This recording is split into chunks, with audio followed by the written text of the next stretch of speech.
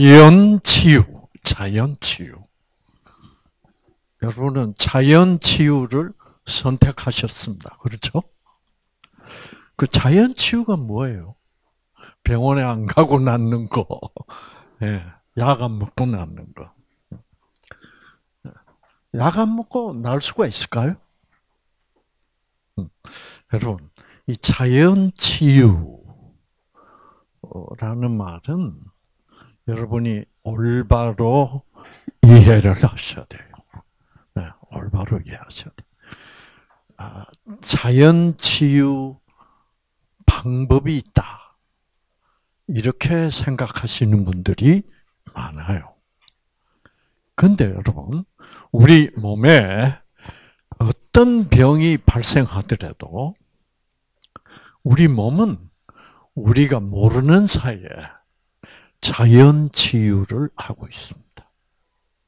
네, 어떤 특별한 방법이 아니에요. 네. 자, 여러분, 우리 사람의 몸은 각종 세포들로 구성이 되어 있습니다. 그렇죠? 그러니까 우리 몸에 어떤 질병이 생겼다. 그러면 뭐에 문제가 생긴 거예요? 세포에 문제가 생긴 거예요.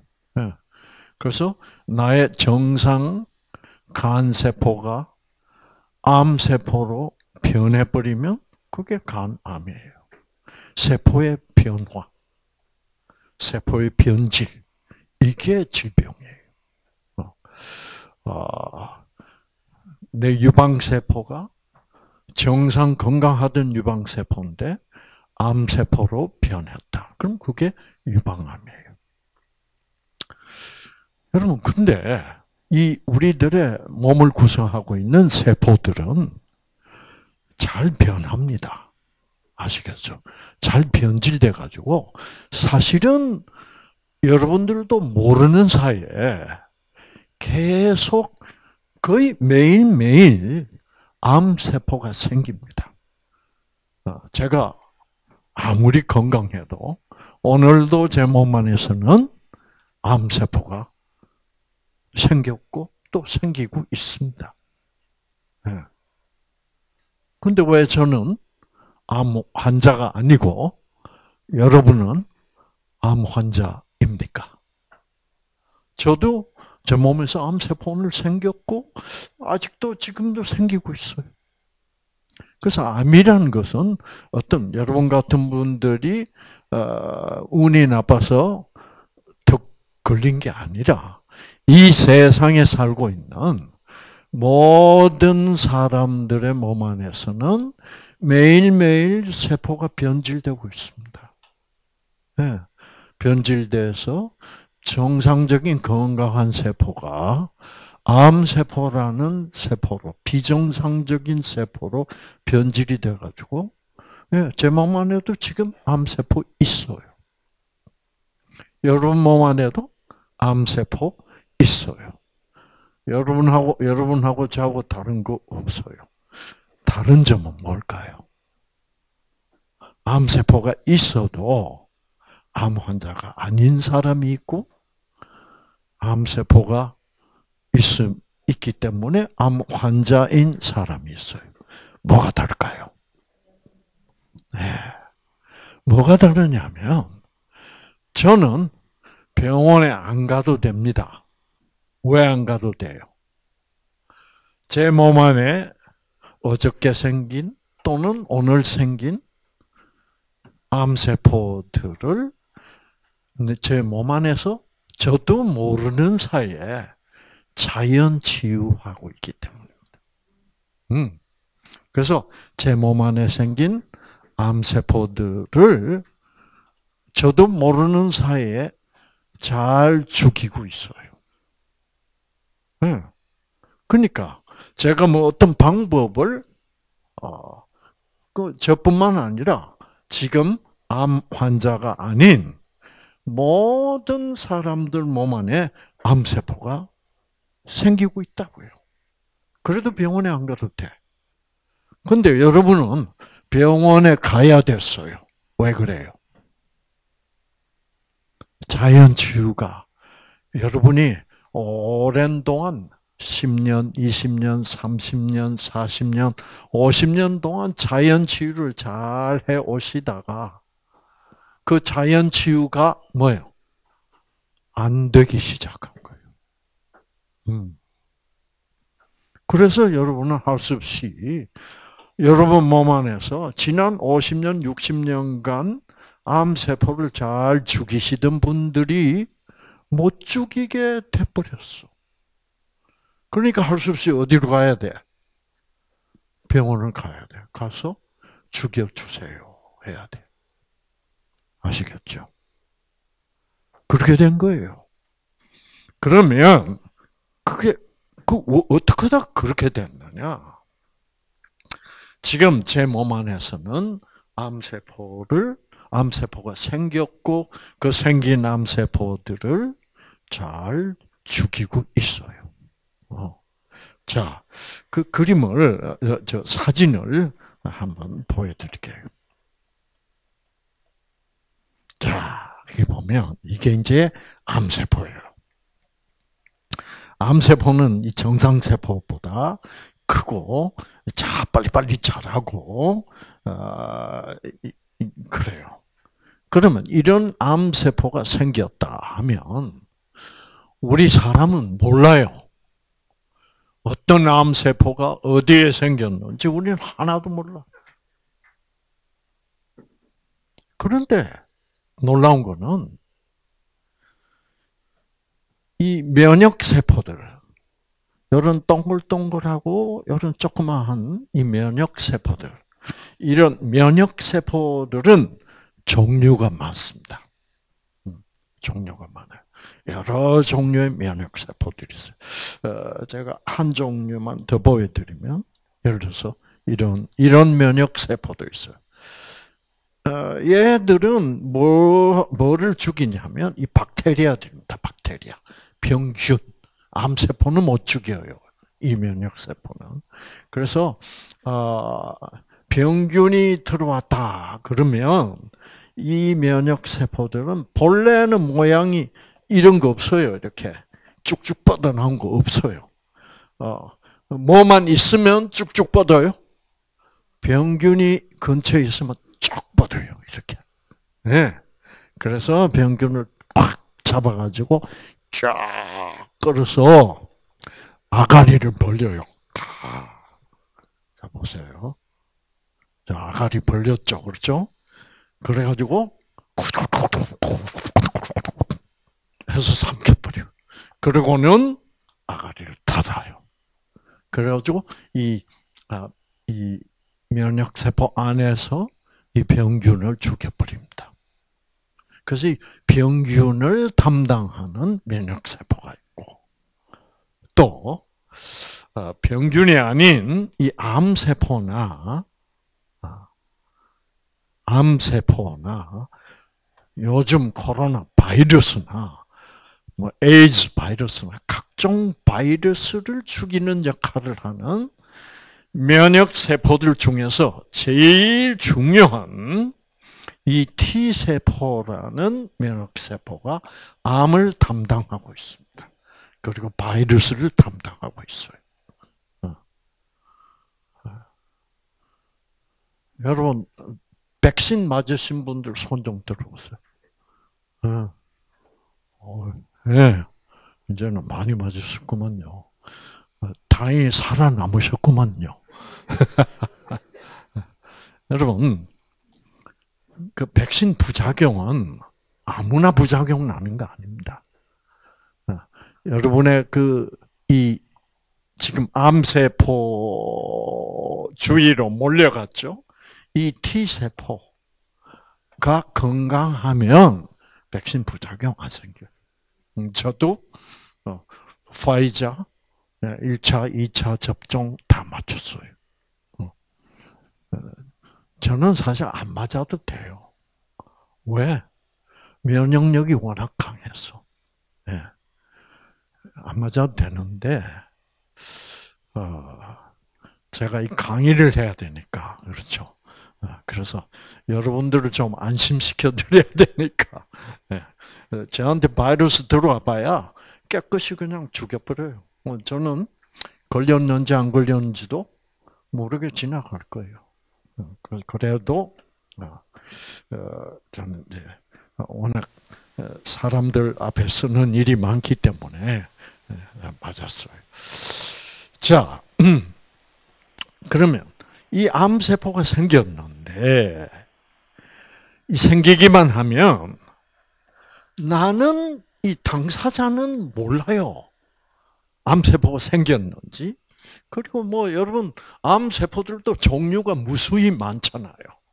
그리고 어느 부위에 어느 위치에 생겼는지 아무것도 몰라요. 저는 의사라도 몰라요. 그런데 이 T세포들은 어떻게? 암세포가 있는 쪽으로 쫙 몰려가요. 여러분 이게 놀라운 거 아니에요? 네. 여러분 모든 물체, T세포도 물체죠. 자, 이것도 물체예요. 모든 물체가 여기 있다가 일로 이동을 했다. 그러면 이 물체가 저절로 이동한 건 아니죠? 누가 옮긴 거예요? 이상구가 옮긴 거예요. 이상구에 뭐가 작용한 거예요? 힘이. 그렇죠. 이걸 들고 이렇게 옮겼어요. 모든 세포가 이동을 하려면, 그렇죠. 모든 것이 이동하려면 반드시 뭐가 필요해? 에너지가 필요해요. 힘이 필요해요. 이게 어떤 힘인지 몰라도 온몸 곳곳에 쫙 퍼져 있던 이 T세포들이 암세포 있는 곳으로 그냥 쫙 이동해 와요. 무슨 힘입니까? 혹시 내비가 있을까요? T세포들이? 참 놀라운 겁니다. 여러분, 자, 이런 거를 이제 생각해 가면서, 자, 이 T세포들이 어떻게 암세포 쪽으로 몰려왔을까? 그리고 이렇게 딱 몰려오면, 그 다음에 여기서부터 놀라운 현상이 벌어집니다. 이 T세포 안에, 이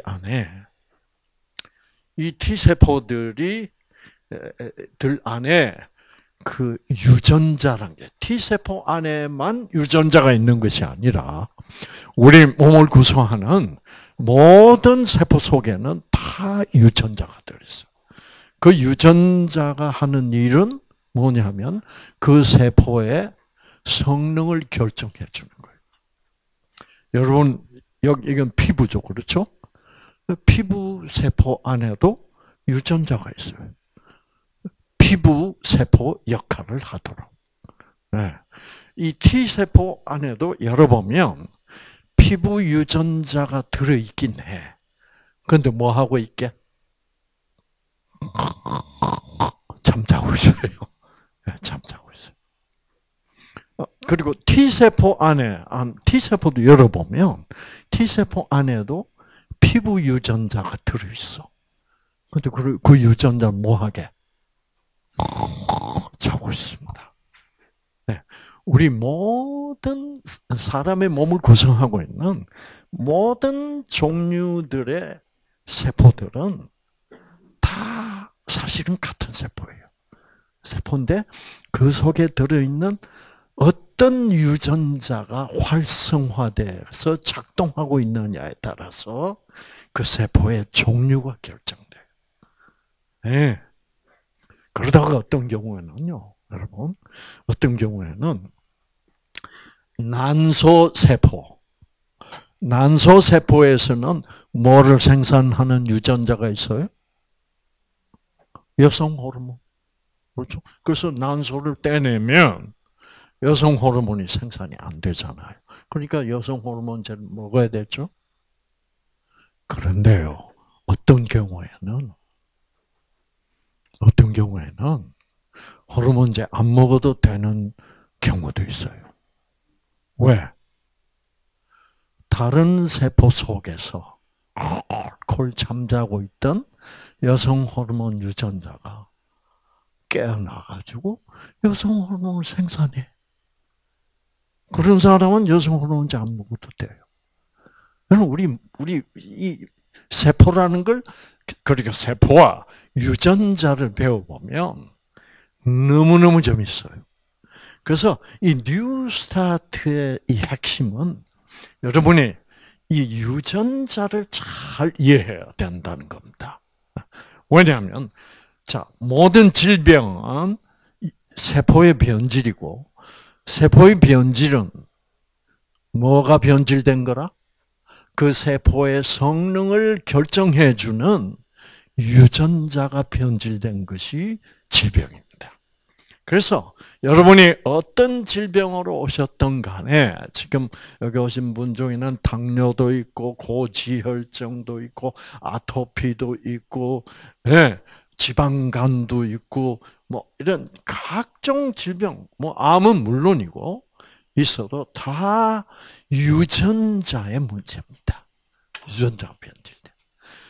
자, 여러분 여기서 여러분이 이제 깨달은 게 뭐예요? 아, 유전자가 뭐 할 수도 있구나? 변질될 수도 있구나.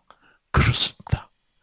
그럼 모든 질병이 결국 알고 보면 유전자가 변할 수 있다. 자, 여기 보면 지금 이제 이 T세포들이 이 안에 유전자가 있는데, 무슨 유전자가 있냐고 하면 각종 이제 바이러스 죽이는 물질을 생산하는, 예, 이 노란색 유전자, 암세포를 죽이는 물질을 생산하는 이 빨간색 유전자, 각종 유전자가 쫙 이렇게 있어요. 있는데 이 유전자들이 여기 세포 안에 이렇게 딱 입력이 돼 있죠. 그런데 지금 보세요. 지금 여기는 이 제일 작은 T세포가 제일 근접해 있습니다. 암세포에. 이렇게 딱 근접하게 되면 갑자기 놀라운 현상이 벌어져요. 이 빨간색 유전자가 무슨 물질 생산한다고 그랬어요? 암세포 죽이는 물질. 이 빨간색 유전자가 이렇게 꺼져 있다가 딱 근접하면 이 빨간색 유전자가 짜잔 하고 켜져요. 켜지면서 이 유전자가 꺼져 있다가 쫙 켜지니까, 그렇죠? 그래서 저 T세포가 활성화되었다. 저 꺼져 있던 유전자가 어떻게 켜졌다 이 말이에요. 이게 잘 되면 암세포 여러분 몸 안에 아무리 생겨도 다 죽여버릴 수 있어요. 네. 그래서 지금 이 T세포가 활성화되었다. 왜 활성화되었다? 이 T세포 안에 이 암세포를 죽이는 물질을 생산하는 유전자가 활성화되었기 때문에. 예. 예, 박수 치세요. 예. 예, 박수 치시려면 확실하게 치세요. 저렇게 박수 치면 유전자가 더 잘 활성화돼요. 그래서 아시겠죠?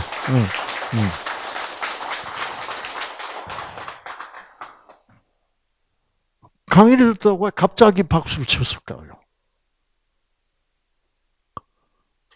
왜? 아, 그렇구나. 그렇죠? 아, 지금 내가 암 환자가 된 이유는 뭐예요? 이 유전자가 어떻게 안 켜졌어. 그래서 암세포 죽이는 물질을 생산하지를 못하는 상황이 돼서 여러분이 암 환자가 됐다. 반면에 제 몸속에 있는 T세포들은 어떻게? 이 암세포가 생기기만 하면 이 유전자가 어떻게? 잘 켜져. 그러면 암 환자가 안 되는 거예요. 그러면 여러분, 유전자는 변해요, 안 변해요? 변하기 때문에 정상 건강한 세포가 암세포라는 비정상적인 세포로 변질될 수도 있고, 그런데 이 T세포 안에 유전자가 다시 정상화되면 꺼졌던 유전자가 어떻게 켜지면 T세포들이 암세포를 그때부터 다시 죽이기 시작하기만 하면 여러분은 암이 치유될 수가 있다 이 말이에요. 아시겠죠? 이야, 여러분, 이게 자연치유입니다. 그러니까 자연치유라는 것은, 암의 자연치유라는 것은 이미 여러분의 몸 안에서 옛날부터, 여러분이 이 세상에 태어나시자마자부터 어떻게 암의 자연치유는 잘 되고 있었습니다. 그러면 여러분, 문제의 핵심은 뭐예요? 그러면 어쩌다가 내가 이 세상에 태어나서 그동안 수십 년 동안 이 유전자가 잘 켜져서 암세포를 잘 죽여서 암의 자연치유가 매일매일 내 몸 안에서 일어나고 있었는데 어쩌다가 이 유전자가 어떻게 꺼져버렸을까? 꺼져버리니까 암세포 죽이는 물질을 생산할 수가 없게 됐죠. 그렇죠? 그래서 어떻게 암세포를 못 죽이니까 암세포가 자꾸 쌓이고 덩어리가 되고 그래서 암 환자가 되었다. 어떻게 그렇게 이것이 잘 유전자가 작동하다가 그렇게 작동 못하는 꺼져버린 유전자가 됐을까? 여러분, 이거를 밝혀야 되겠죠. 그렇죠? 이거를 밝혀서 그 내 유전자가 꺼져버린 그 원인을 밝히고 그 원인을 제거한다면 이 유전자는 다시 어떻게 켜질 수가 있고 이 유전자가 다시 켜지기만 하면 여러분 이 유전자가 이 T세포 속에 있는 이 빨간색 유전자가 생산해내는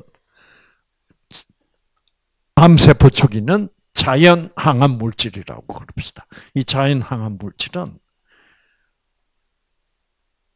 여러분의 몸 안에 어떤 종류의 암세포가 있건 말건 상관이 없어요. 뭐 그것이 제일 안 죽는 암세포, 뭐 육종암이다, 뭐 무슨 담도암 세포다. 뭐 아무리 그런 현대의학에서는 이 암세포들은 항암제로 잘 안 죽는다. 그런 암세포들일지라도 이 T세포가 이 빨간색 유전자가 켜져서 생산해내는 이 항암제는 어떤 암세포도 상관없이 다 죽여버릴 수 있는 최고의 항암제입니다. 아시겠죠? 네. 지금 우리 의학계에서 이 항암제를 만들 수 있느냐? 지금 못 만들고 있어요. 네. 지금 이 항암제를 흉내내려고 애를 많이 쓰고 있지만은 아직도 한참 멀었습니다. 이 항암제는 아무런 부작용이 없어요. 네. 항암제의 제일 큰 부작용은 뭡니까? 암세포를 죽이다가 어떤 세포도 같이 죽여? 네, 나의 정상적인 건강한 세포도 같이 죽이기 때문에 또는 같이 죽이는데 암 환자들에게 제일 중요한 세포가 바로 이 T세포입니다. 이 T세포를 항암물질이, 항암약이, 항암제가 제일 잘 죽이는 게 저 T세포예요. 이러니까 여러분 항암 치료를 여러분이 일단 일시적으로 받으면 암세포를 죽였으니까 암이 줄어들죠. 그래서 줄어들면 효과가 있습니다. 그렇지만 이 암세포 줄어드는 동안에 모두 죽어버렸어요. 네, T세포들이 많이 죽어버려요. 그래서 항암 치료를 끝나면 여러분 면역력이 T세포가 면역력의 가장 중요한 면역세포거든요. T세포가 죽었으니까 면역력이 약해진 상태에서 남은 암세포들이 더 신나게 막 퍼져나가는 거예요. 그래서 항암 치료를 하면 일시적으로 어떤 효과가 있을 수 있어요. 그러나 그거는 항암 치료 동안에 이 면역세포, 특히 이 T세포들을 많이 죽였기 때문에 면역력이 아주 낮은 상태에 있기 때문에 암세포들이 더 빨리 자라죠. 그래서 한 6개월 내지 한 1년 지나고 나면 재발했습니다. 이렇게 되는 거예요. 그러니까 여러분 자연 치유라는 것은 어떤 특별한 치료 방법이 아닙니다. 여러분이 암 환자가 되기 전에 이미 여러분 몸에서는 자연 치유가 잘 일어나고 있었습니다. 그러면 여러분 몸에 있는 지금 몸에 있는 암이 자연 치유되기 위해서는 어떻게 되면 되는 거예요? 어떻게 되면 자연 치유돼 버려요? 아니 제가 말씀드렸잖아. 네? 이 빨간색 유전자가 어떻게? 다시 켜지면 돼. 쉬워요. 박수.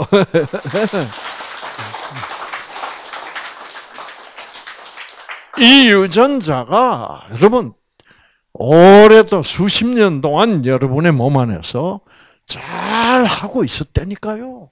여러분들도 옛날에 암세포 죽이는 선수들이었다고요.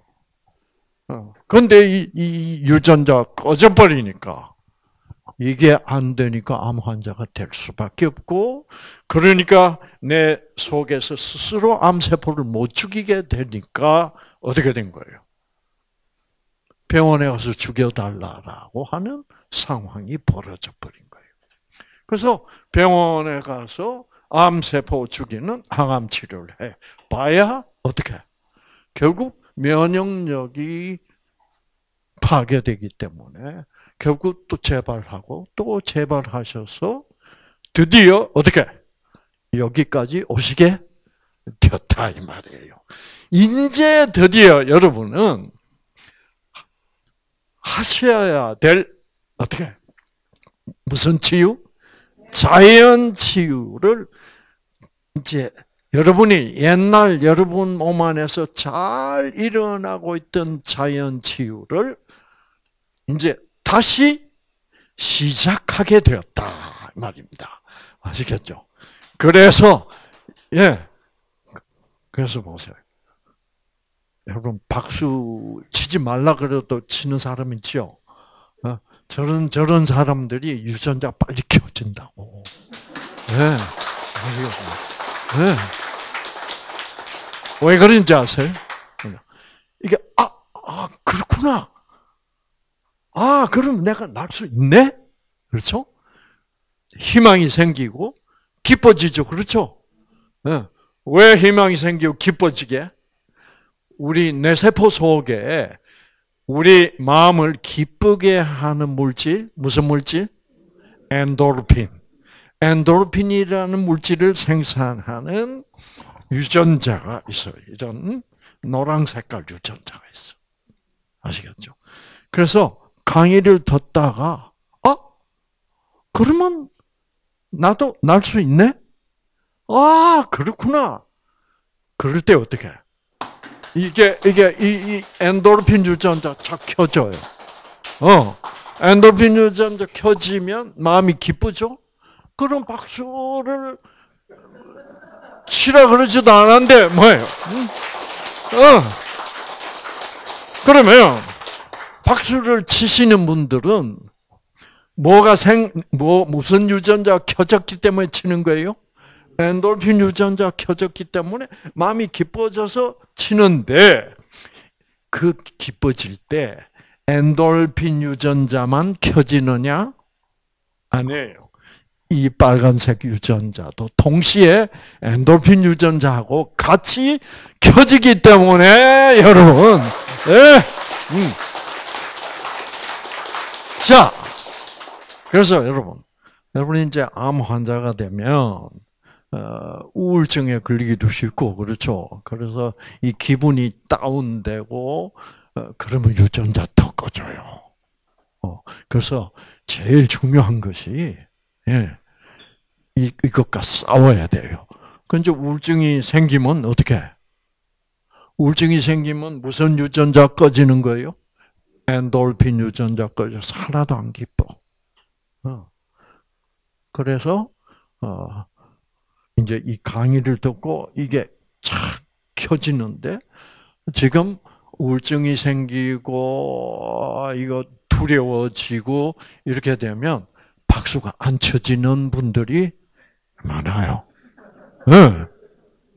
그럼 그런 분들은 어떻게 해야 돼? 쳐야 돼요. 아시겠죠? 쳐야 돼요. 아시겠죠?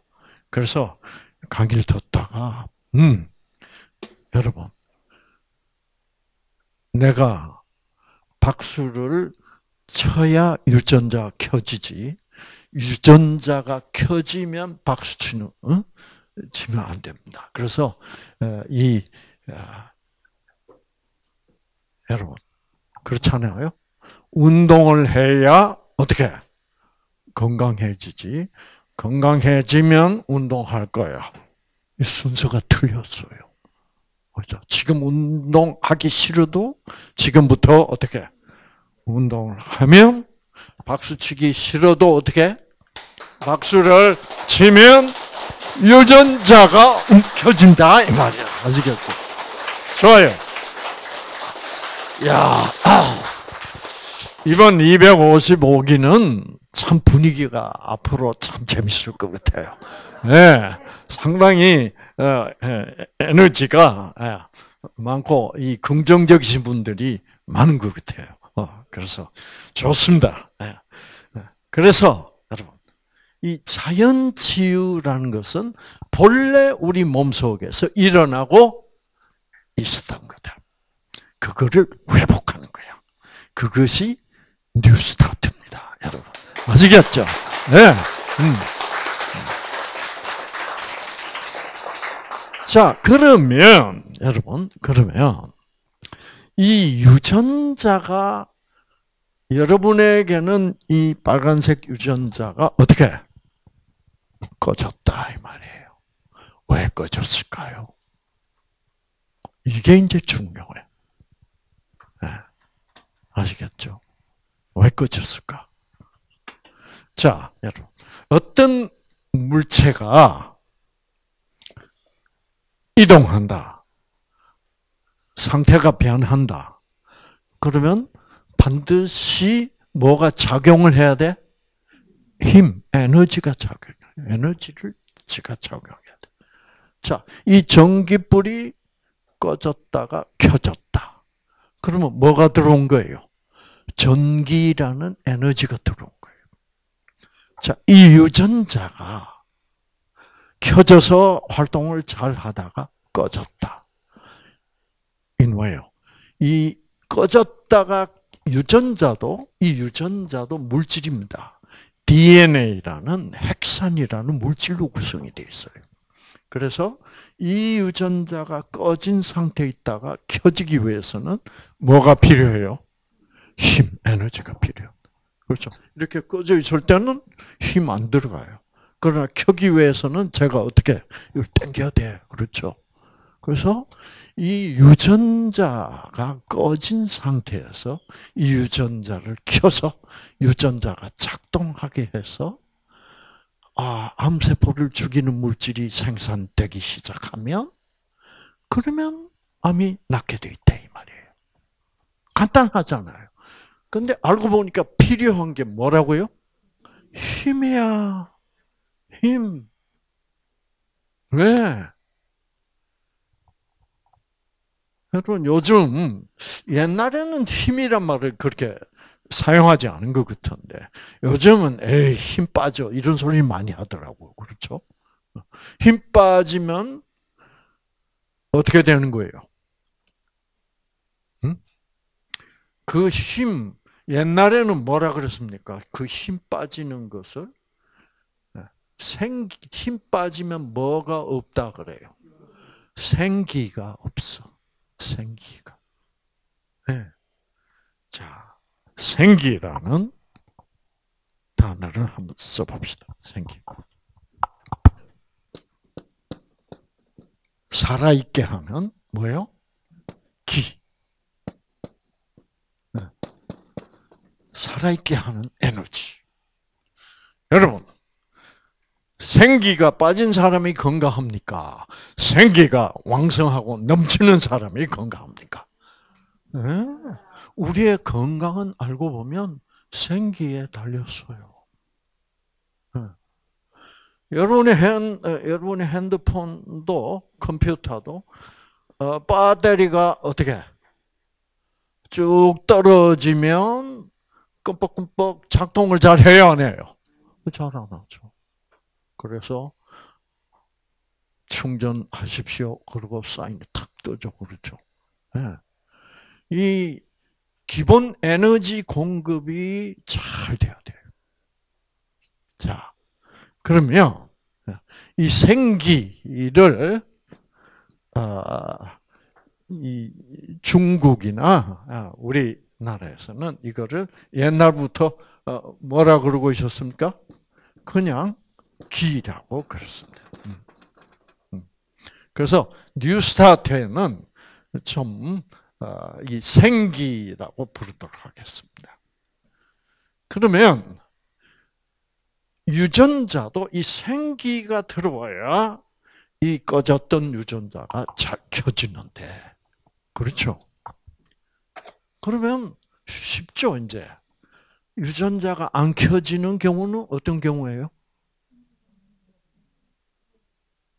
아니, 쉽잖아요. 생기가 잘 들어오면 유전자가 작동을 잘해. 그런데 유전자가 꺼져버려서. 왜? 생기의 공급이 안 된다. 그러면 이제 문제는 이겁니다. 그 생기라는 것이 뭔가? 그렇죠? 그러면 자, 생기가 공급이 되지 않으면 유전자는 꺼진다. 맞아요. 그럼 생기가 공급이 안 되는 경우는 어떤 경우예요? 아주 쉽죠. 기가 막힐 때. 너무 쉽잖아요. 그래서 여러분, 나 원참 기가 막혀. 그 다음에 따라 나오는 말, 기가 막혀? 죽겠네요. 기가 막히면 죽죠. 기가 적당히 막히면 우울해지고 밥맛도 없어지고 유전자들이 작동을 잘 못해요. 기운도 빠지고. 기가 꽉 막히면 어떻게 돼요? 꽉 막히면. 너무너무 기가 막혀도 이렇게 막힐 수가 없어. 그럼 어떻게 돼?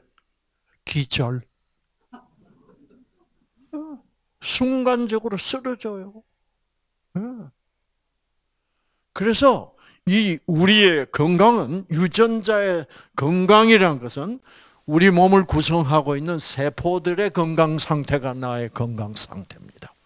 그러면 세포들의 건강 상태는 무엇의 건강 상태예요? 유전자의 건강 상태지. 그렇죠? 유전자의 건강 상태는 뭐가 결정하는구나 알고 보니까 생기가 결정. 이렇게 돼 있어요. 그래서 암에 걸리신, 여러 가지 질병에 걸리신 많은 분들은 그동안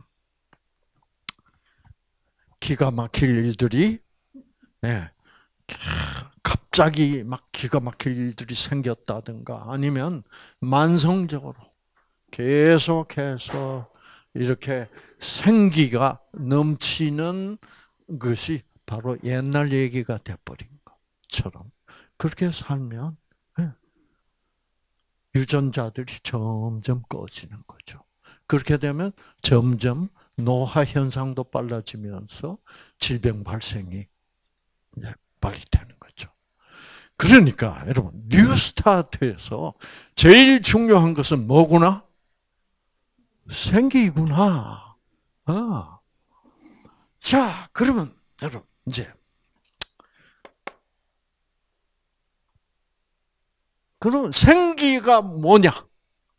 생기는 우리가 어떻게 받을 수 있느냐?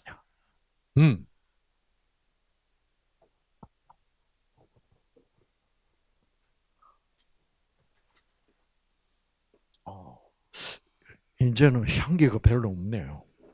네. 이 장미가 우리 저 뒷마당에서 꺾어 온 건데 아주 향기가 좋았는데, 근데 향기가 좋으면 어떻게 돼요? 향기가 뭐라 그래요? 기똥 찬다 그러죠?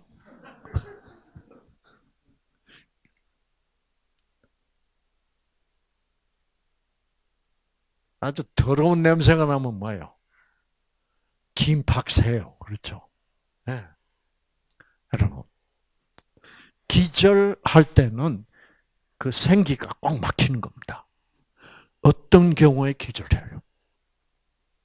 그거를 알면 그 생기가 뭔지를 알 수 있을 것 같아요. 그렇죠? 어떤 경우에 기절합니까? 너무너무 억울할 때, 너무너무 어떻게 그렇게 내가 믿던 사람에게 어떻게 배신당했을 때, 누가 나를 어떻게 완전히 속여먹었을 때, 여러분 너무너무 악한 일을 당했을 때, 외할머니가 그 귀여운 외손녀가 어떻게 행방불명이 되는데 나중에 보니까 납치돼 간 것 같아. 그럼 외할머니가 기절해야 하네요. 기가 너무 막혀. 악할 때 그 악이 나에게 엄청난 악한 기운이 몰려올 때 나는 기절할 수 있습니다. 그러면 그 기는 어디에 있는 기입니까? 그 반대로 누가 나에게 정말 악이 아니라 이번에는 뭘 베풀었어요? 선을 베풀었어. 너무너무 감사해. 그럼 생기가 나요, 안 나요? 네. 그러니까 악은 길을 막고 선은 어떻게? 우리에게 생기를 넘치게 해요. 감사합니다. 엔돌핀 나와요, 안 나와요? 나와요. 그 엔돌핀 유전자가 켜져서 내 마음이 기뻐지는 순간 네, 이 유전자도 같이 켜진다. 네. 그러니까 자, 여러분이 강의를 들으시다가 저절로 박수를 치고 싶어. 엔돌핀 유전자가 켜졌어. 그러면서 이 암세포 죽이는 물질 유전자도 켜져. 그럴 때 이제 박수를 치고 싶어. 아시겠죠? 그건 뭐예요? 내가 몰랐던 어떻게 새로운 이치, 진리를 깨달았어. 암이 자연치유 될 수 있도록 되어 있구나. 알았다. 그거를 몰랐을 때는 힘을 못 받아, 기를 못 받아요. 근데, 와! 그렇게 돼 있구나. 이거를 다시 어떻게 알았어. 여러분, 우리말에 이런 말이 있죠. 아는 것이 힘이다. 뭐를 아는 게 힘이야? 진리를, 병원 치료가 아니면 암은 나을 수 없다고 생각했는데 알고 보니까 어떻게 지금 병원 치료를 실패했고 병원에서는 더 이상 도와드릴 수 없다고 했는데 여기 와 보니까 뭐예요? 병원 치료보다 더 나은 자연 치유가 기다리고 있었구나. 아시겠죠? 네. 이럴 때 내가 생기를 받는다. 알았다. 몰랐던 것을 어떻게 알았다. 그래서 그러면 뭐를 알면 힘을 받아요?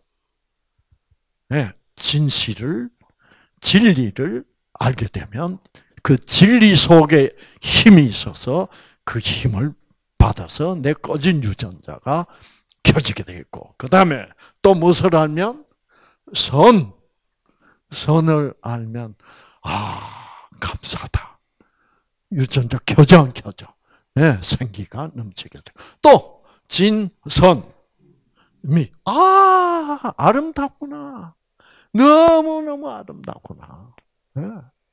이 아름다움을 내가 드디어 알게 됐을 때, 진리를 알게 되었을 때, 선을 알게 되었을 때, 아름다움을 알게 되었어요. 내가 그것을 정말 이것이 진리구나. 이게 이렇게 아름답구나. 이렇게 했을 때 우리는 그 생기를 받아서 유전자가 꺼졌던 유전자가 다시 켜지게 되면 여러분의 암세포들도 자연 치유될 수가 뭐예요? 있다 이 말이에요.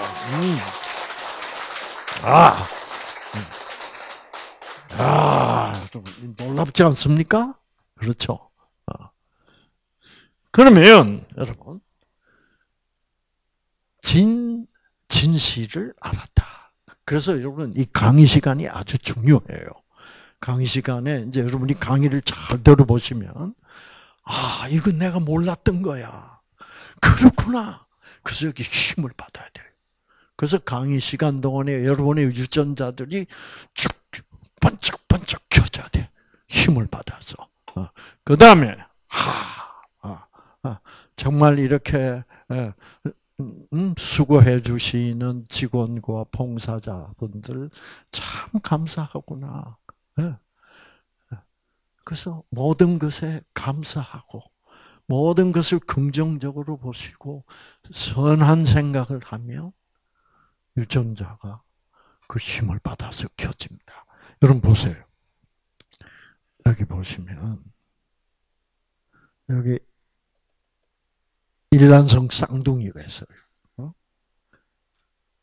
얘들이 지금 8살인데, 아니 7살인데 똑같은 유전자를 가진 일란성 쌍둥이였어요. 유전자가 같아요. 같은데 얘는 어떻게 되어 있어요? 우울증. 지난 1년 동안 우울증이에요. 얘는 당당해요. 그럼 보세요. 얘들이 같은 집에서 같은 엄마가 해주는 같은 밥 먹고 같은 공기 마시고 같은 물 마시고 모든 여건은 꼭 같아요. 그런데 어쩌다가 얘 엔돌핀 유전자는 꺼져버렸고 얘는 잘 켜져 있을까요? 유전자 상태가 달라져 버렸어. 왜 그럴까요? 여러분, 1년 전에 얘들이 6살 때 엄마가 심한 감기 몸살을 앓았어요.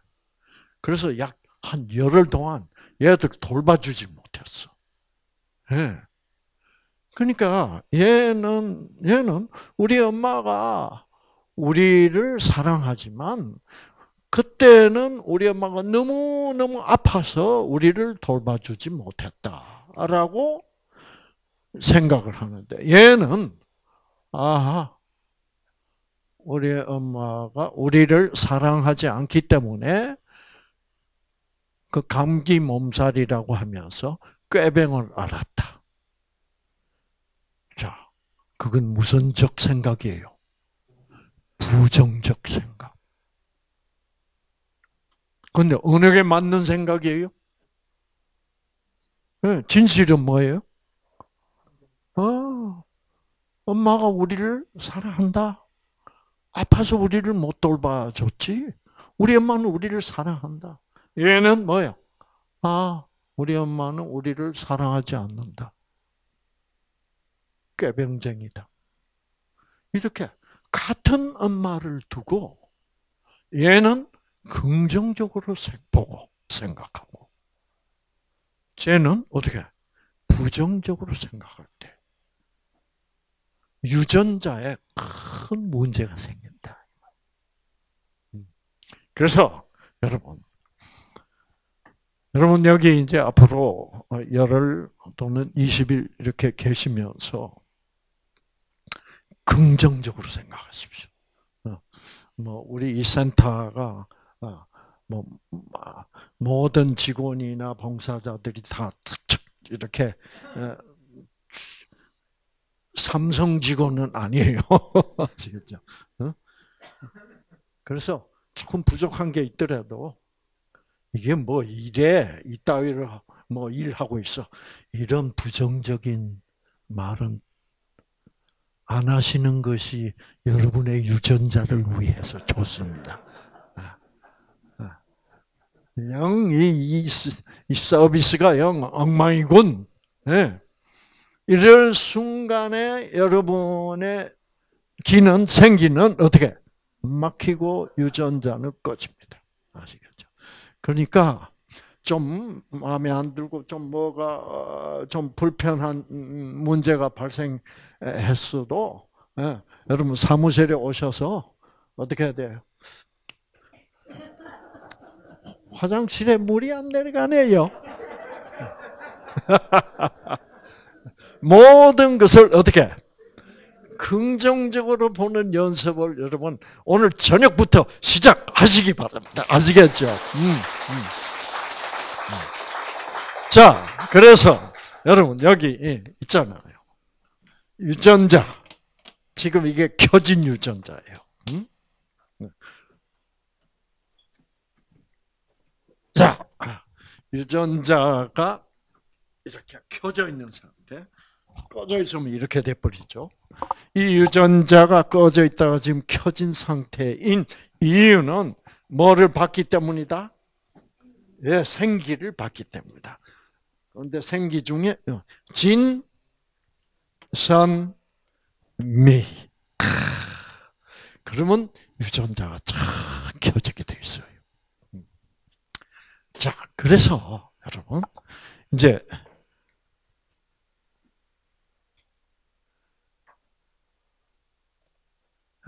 놀라운 이렇게 2010년 1월 18일자 타임 잡지입니다. 타임 잡지 표지에 유전자가 등장했습니다. 그렇죠?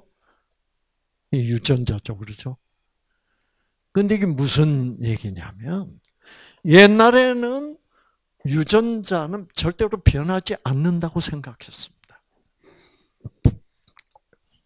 그런데 보니까 그래서 유전자가 우리 사람들의 운명을 결정한다고 생각했어요.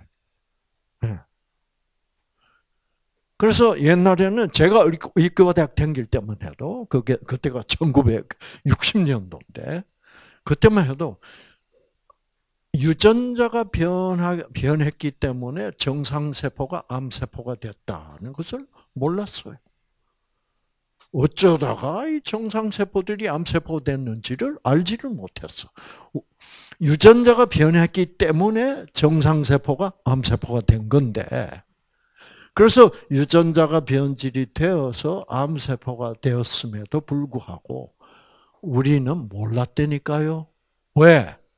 유전자는 절대로 변하지 않는다라고 생각했기 때문이에요. 참 바보 같았어요, 그때. 네. 그래서 드디어, 오랫동안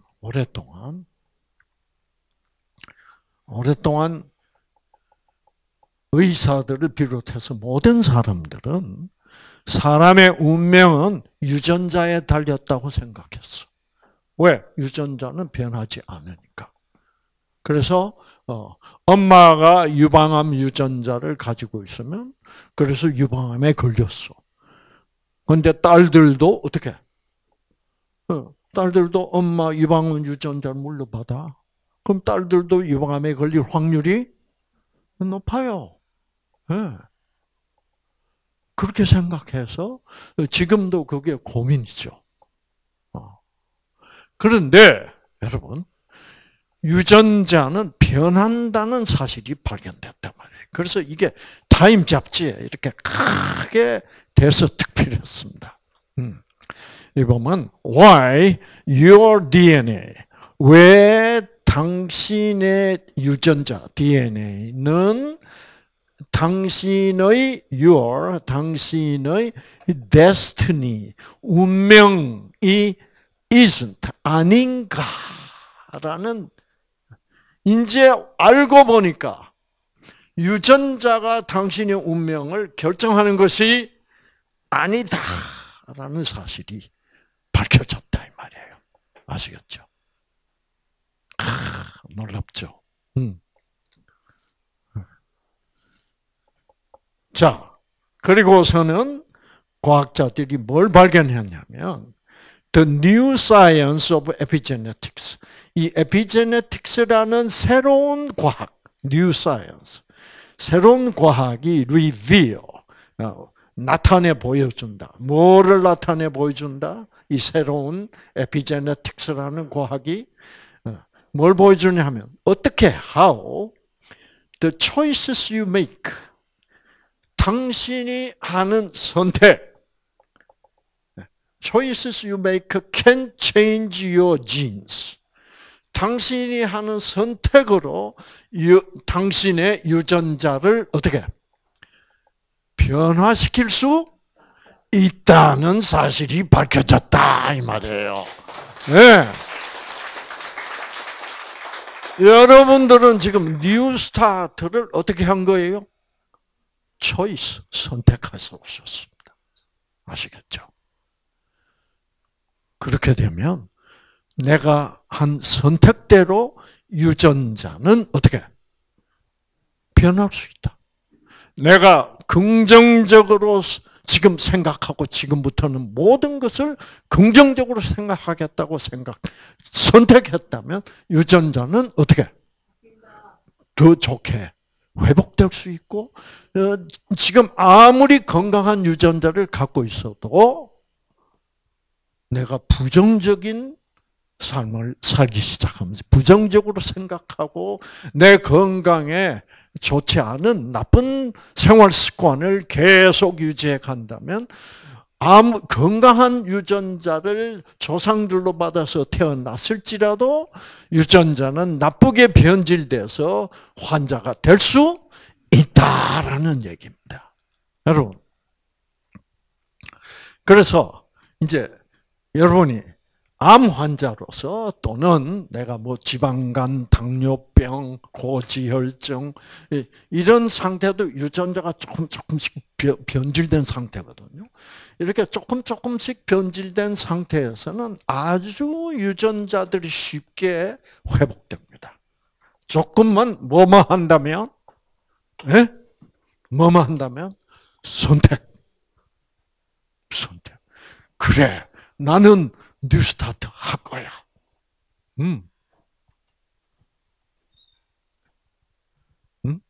그래서 뉴스타트를 선택하면 유전자는, 나쁜 유전자를 내가 타고났더라도 그 유전자는 회복될 수 있다 이 말이에요. 아시겠죠? 여러분, 저는 우리 현 선생님이 우리 건물을 관리해 주시기 위해서 이렇게 오신 것은 저는 너무너무 아주 감사하고 기뻐서 이랬었어요. 여러분, 우리 현 선생님 왜 소개해 드리냐고 하면, 저분이 6년 전에 형님이 직장암으로 말기가 돼서 병원서는 더 이상 도울 수 없다. 앉으세요. 그랬는데, 그래서 병원에서는 더 이상 가망이 없다 해서 여기에 모시고 왔어요. 그래서 그 형님도 뉴스타트를 잘해서 그 암이 완전히 나빠졌습니다. 네. 근데 얘기가 또 있어요.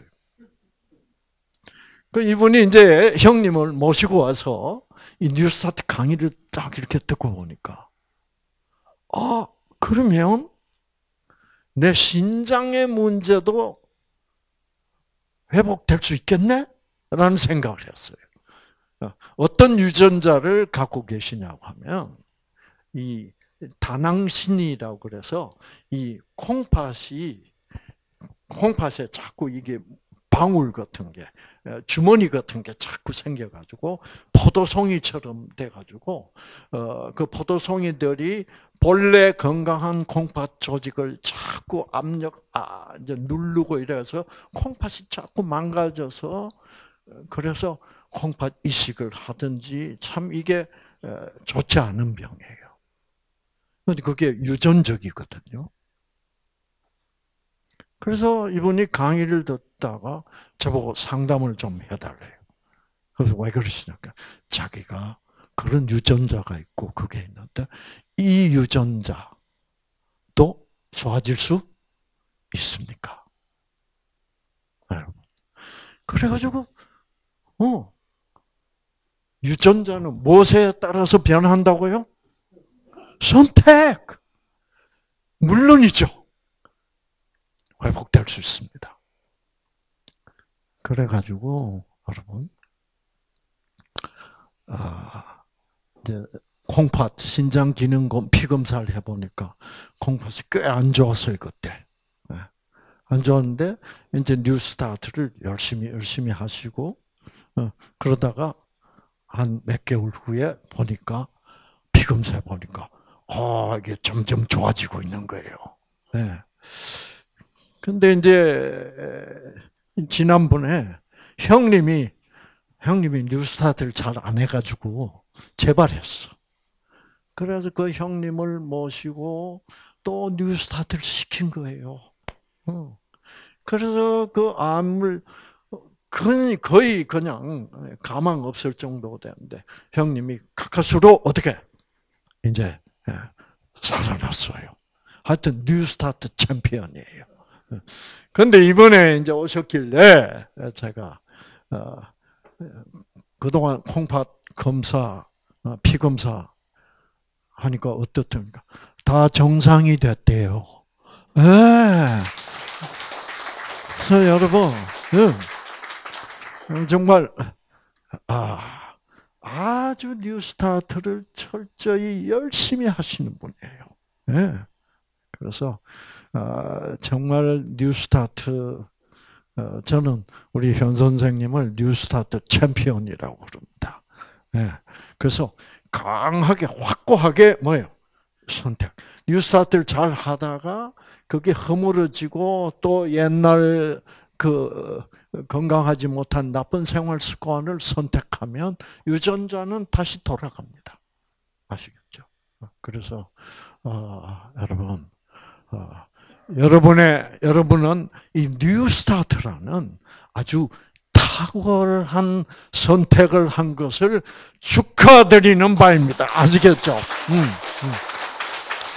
자, 여러분, 박수만 치지 말고 어떻게 하면 유전자가 더 잘 켜질까요? 박수에다가 함성. 아시겠죠? 자, 합니다. 여러분은 지금 탁월한 선택을 하셨습니다. 그 선택대로,